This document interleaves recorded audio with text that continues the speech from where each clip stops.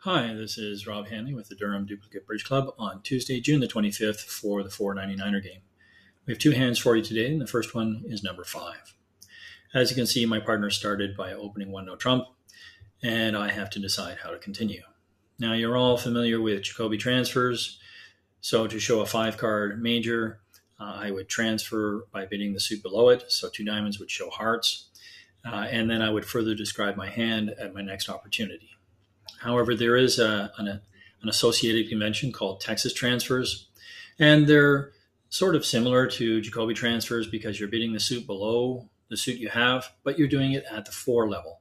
So in this case, I'm going to bid 4 diamonds, and that is a transfer to hearts. 4 hearts by me would have been a transfer to spades. The difference between the two is that a Jacoby transfer at the 2 level does not show 6, it shows 5, and it may or may not be the trump suit. When I make a Texas transfer, I am unconditionally setting trump as hearts. So the main difference to that, other than the setting trump, is the follow-up bids that might happen. If you made a Jacoby transfer and then subsequently bid 4 no trump, that would be a quantitative raise in no trump while also holding a 5-card major. With a Texas transfer, if I make that bid and then bid 4 no trump, it's 1430 for the heart suit in this case, because I have set trump as hearts. And that can be quite useful sometimes.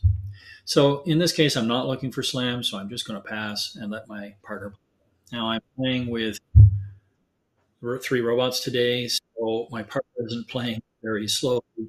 But the good news is this really isn't a very difficult hand to play.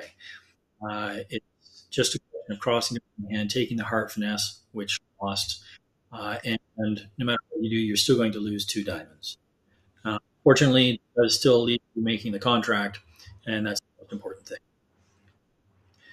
Now, one of the other side effects I found when playing with robots is I cannot claim, so we're going to have to all sit for a couple of seconds while the robot finishes playing.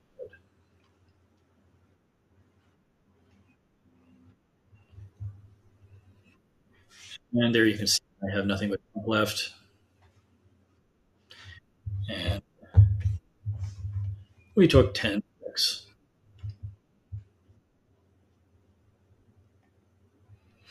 So a good example of a Texas transfer, and it's a good convention to play. Very common.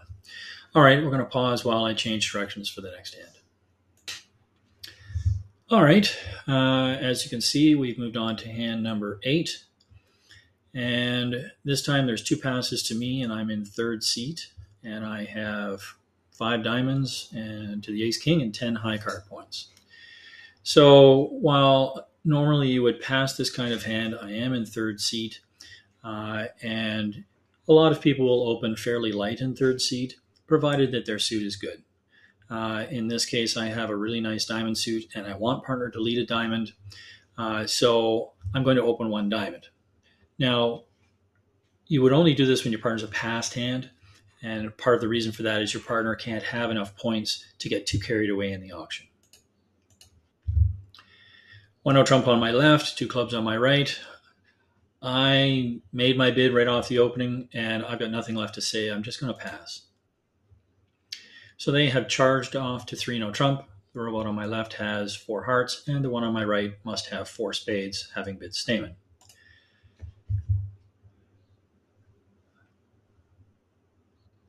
And my partner has duly led a diamond, which is what I wanted. Now, when we look at the dummy, it's looking pretty good. They certainly have enough points to be in 3 no trump. There's 11 there. I have 10. That's 21 and 15 to 17 on my left. So partner's not really left with a lot of points. So sort of like 3 to 5 points. So I have to decide how to play the diamond suit. Obviously, if I could score 4 diamonds and the king of clubs, the contract is going down. Now, my partner has led a small diamond, but there is still room for them to have the 2 of diamonds to go with that 4. Normally, when you lead a small card in your partner's suit, it's going to be from length in the suit or from an honor in the suit. So partner could have jack third, or they could have queen third, or, as I just mentioned, they could have a doubleton with 4-2 of diamonds. So the robot on my left overcalled 1 no trump, and they should have a diamond stopper for that. So I'm going to place them with the queen. The real question is, do they have queen jack fourth or do they have queen third? And it's an important distinction. If they have three of them in the left with the south robot, so three to the queen, then I can probably defeat the contract by going ace king of diamonds and exiting a diamond, or by just ducking one diamond. And then if my partner gets in later, or I do, I just run off the diamonds and get the king of clubs. However, if there are four diamonds to the queen jack on my left, there is actually no way to set up those diamonds before they get to their 9 tricks. So how do I figure out which one it is? Well, I'm actually going to start by taking the king of diamonds, and I'm going to play the ace, which is a bit unusual in case my partner had a doubleton, and there it is. So now I know that the robot on my left started with queen jack fourth of diamonds. So they have 2 more diamond tricks. So I have to look for something else to play. I could play a spade here. The problem with leading a spade is that it looks like the declarer is probably going to have to take a finesse into my partner's hand just naturally.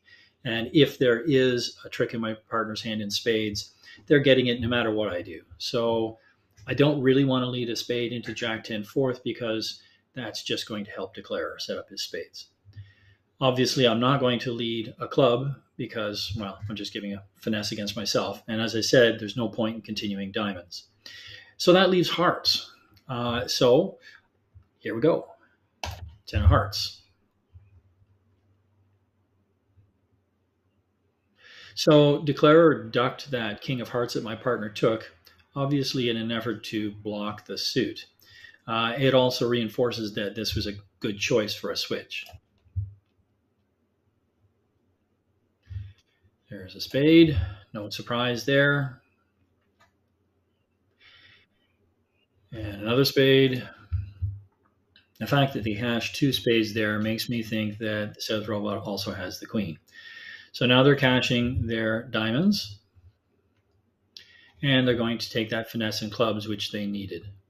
So at this point, we have 3 tricks. I'm going to win this trick. And I'm going to cash my 9 of diamonds, which should be good, or hearts rather. And it is.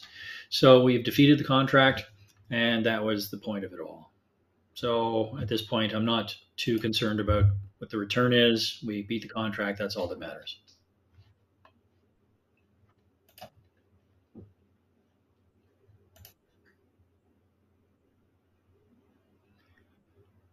All right. So down 1. Now that you can see all 4 hands, you can see that returning a diamond would not have helped. Ducking a diamond would not have helped because declarer would have timing on the hand in order to set those spades up and or the clubs. By switching to a heart, I actually forced out their entry in hearts while setting us up for extra tricks in hearts. That's the only viable place to find extra tricks. All in all, an interesting hand for the defense. All right, thanks. That's it for this week. We'll see you next time. Thanks.